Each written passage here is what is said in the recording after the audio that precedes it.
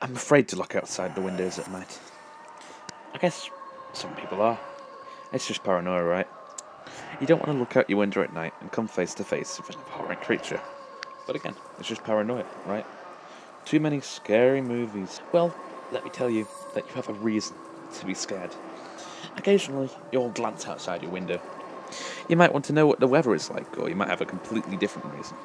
Regardless of your reason, you're not expecting anybody to be standing outside your window.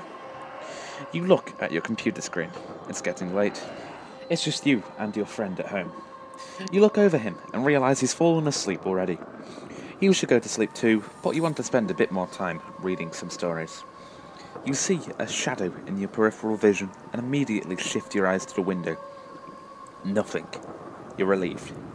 You look back at your computer screen and hear a loud thud on your window. You shift your eyes to the window again.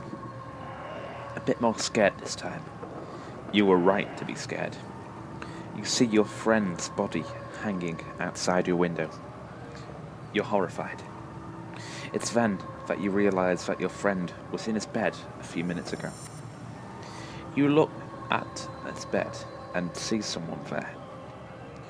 Whoever it is, it's definitely not your friend.